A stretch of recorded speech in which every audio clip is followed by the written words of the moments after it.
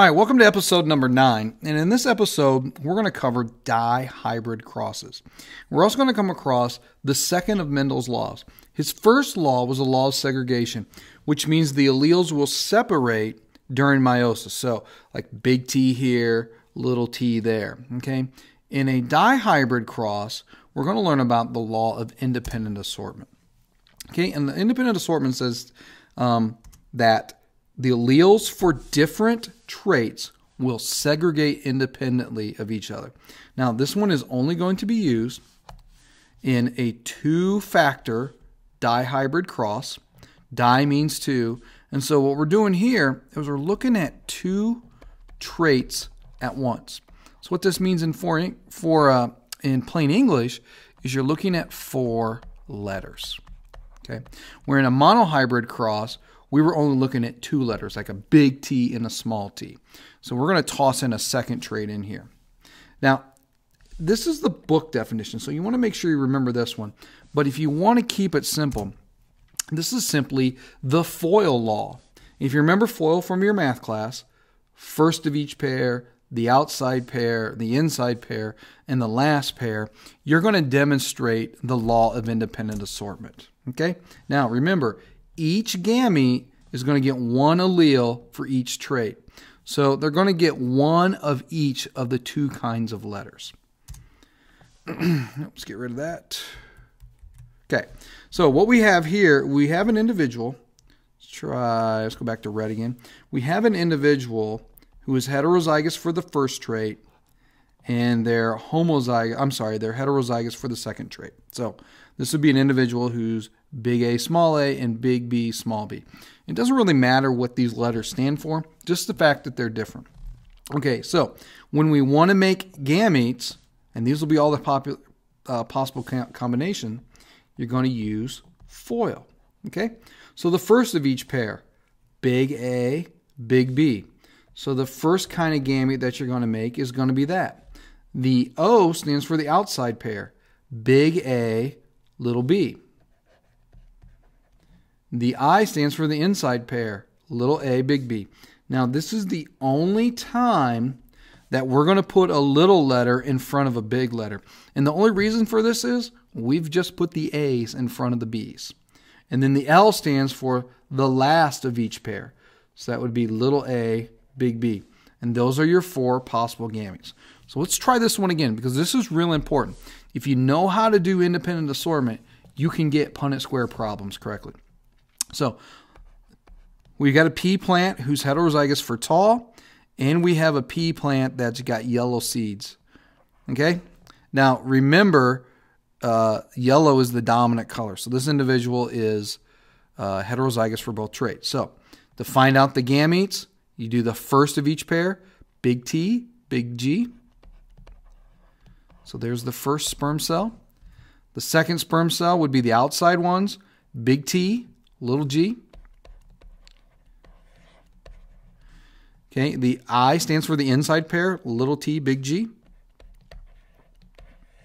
There's another sperm cell. And then finally the outside or the last of each pair, 2 little letters. So there we go. So we've just demonstrated 2 different times the independent assortment law. And remember, independent assortment essentially means FOIL that bad boy. All right, let's get rid of that and let's move right along. In a dihybrid cross, you're going to do the same thing that Mendel did before. All right, so let's go with purple. So your P generation would be 2 different purebreds. So you could do something like this. Would be cross with that. Okay. The F1s would all be hybrids. Because this parent's going to give a big G, this parent's going to give a little g, this parent's going to give a big T, this parent's going to give little t's. And then when you do the F2s, they're going to come out all different things. And you're going to get a phenotype ratio of 9 to 3 to 1. Okay? And which means 9 of them would show the dominant phenotype for both traits. 3 would be dominant for one, recessive for the other. Another 3 would be just the opposite, recessive for the first trait, dominant for the second. And finally, only 1 out of 16 would be recessive for both. All right. So when you're doing your F2 cross, your Punnett square is going to have 16 boxes. And before you freak out and think that's too hard, it's really not, because I got one here to show you. There we go. All right. What we're doing here, we're doing rough and smooth, and yellow and green. I don't usually use Y's. They have a tendency to look the same. That's why I use the G's. Okay, so what we did here is we foiled them. Let's get a different color. Let's go with the red again.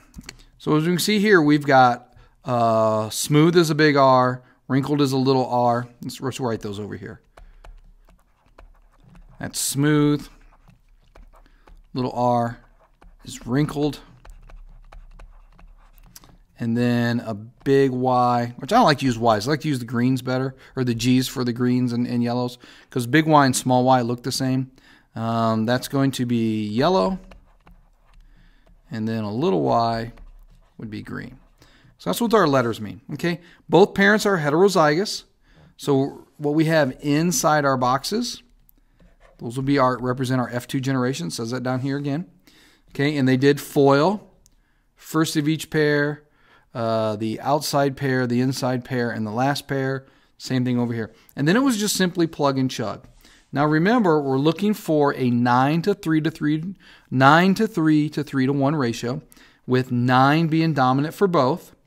So we need to find ones who have at least one big R and one big Y. And you're going to find out that it's these guys right here. So it forms a little triangle. 1, 2, 3, 4, 5, 6, 7, 8, 9.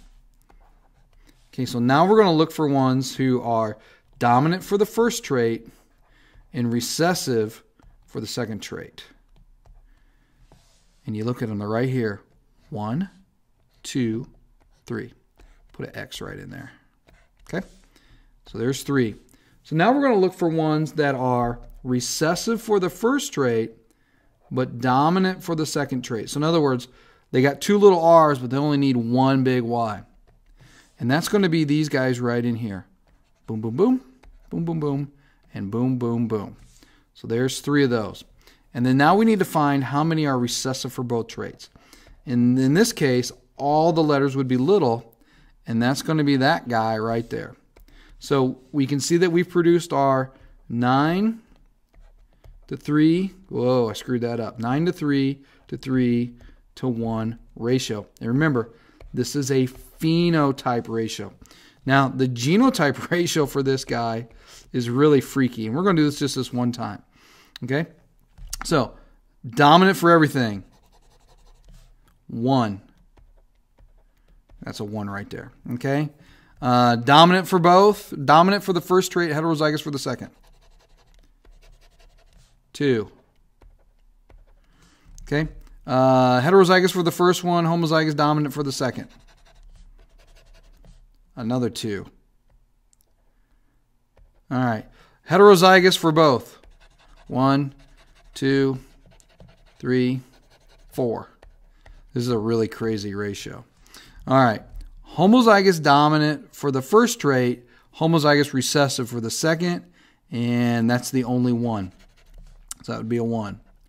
Okay, our next genotype would be heterozygous for the first trait, homozygous recessive for the second one. Only those 2 right there. All right, recessive for the first trait, homozygous dominant for the second. Only 1. Okay, homozygous recessive for the first trait, heterozygous for the second. Only those 2. And then recessive for everything, only 1. So you get the 1 to 2 to 2 to 4 to 1 to 2 to 1 to 2 to 1 ratio. And we're never going to try to figure that one out because that's ridiculous. We're just going to stick with this one most of the time. Okay? So that is how you do a dihybrid cross. So remember, just like what Mendel did before, the first set of parents were opposite purebreds. The F1s were all hybrids. You took the hybrids and crossed them. That's where you get this 16-box Punnett square. And when you cross 2 hybrids in a dihybrid cross, you'll always get this 9 to 3 to 3 to 1 phenotype ratio. So Until next time, we're going to catch you on the flip side.